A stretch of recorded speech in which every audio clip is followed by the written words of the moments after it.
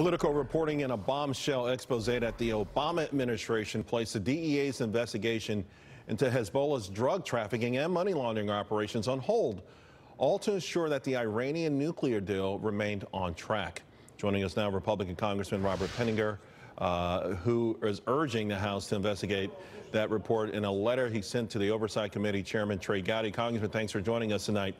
This is salacious stuff. It's scary that the lengths that perhaps the previous administration went through to get this Iranian deal done. It is, sir. This is an egregious violation of the president's responsibility to protect this country. And that's why I want a full investigation. You have senior officials from Treasury, from Department of Defense who have spoken out openly with their names, not anonymously, conveying that they were impeded in the process of this investigation. So we must look at this. We must get to the bottom of it and find out exactly what was done. Right. And, you know, the impact of this is extraordinary.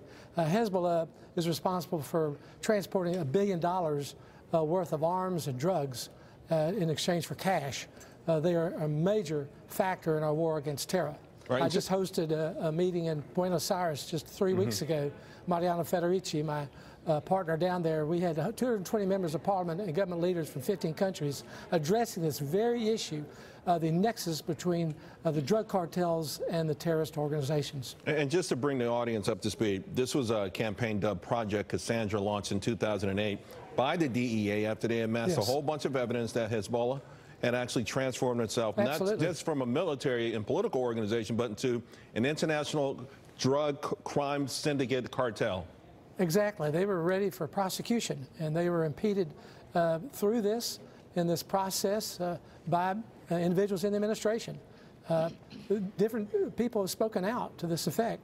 So I think it's critical that we get to the bottom of it. Even frankly, I do believe that the Attorney General needs to be fully engaged. I think the most shocking line, one of the more shocking lines from this article, is that the Obama administration threw an increasingly insurmountable series of roadblocks in the way.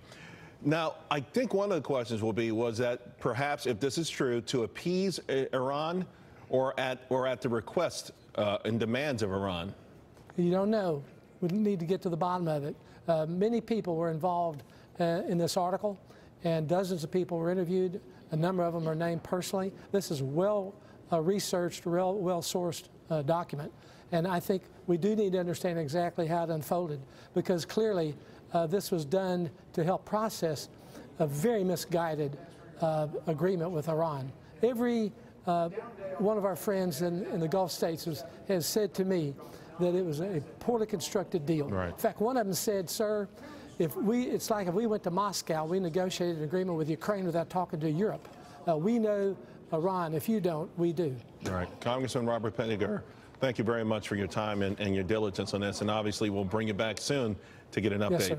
Thank you. Yes, sir. I'd like to now bring in our panel, Gail Trotter, Independent